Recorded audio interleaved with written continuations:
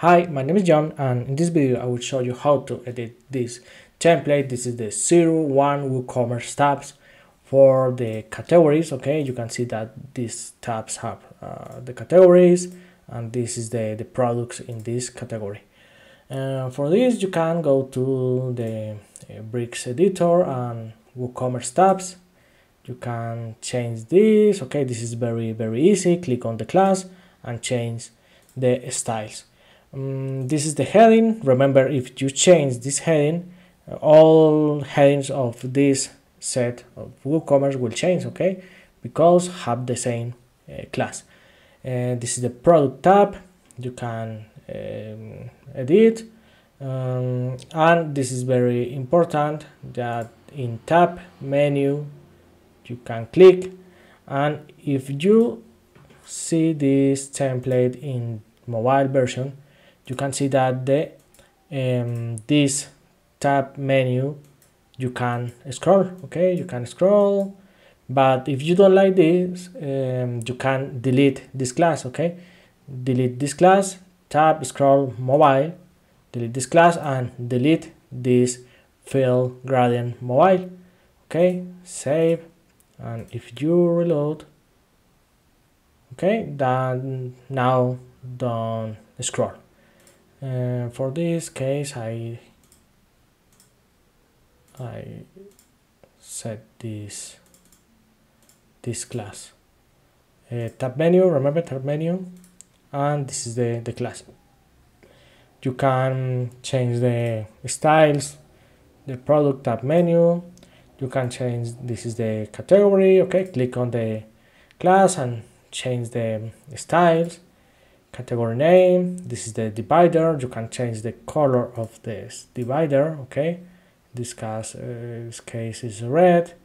You can change the background. This is the background for this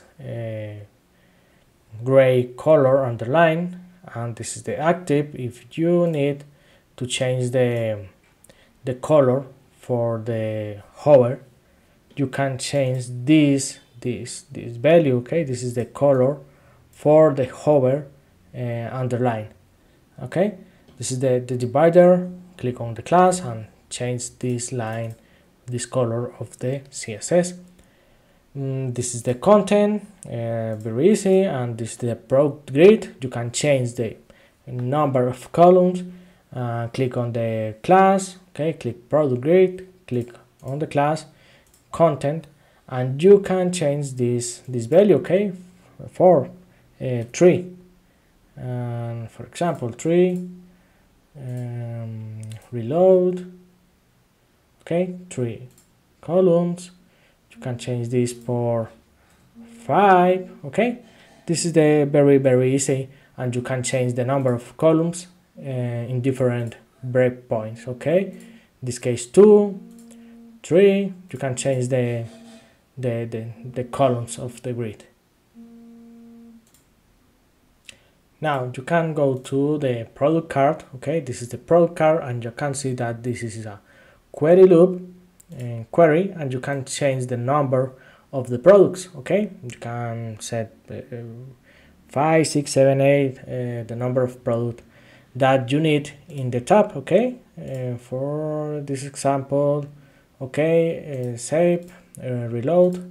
Remember the 4 columns, and I can change this for 8 and reload, and now you can see that load 8 products.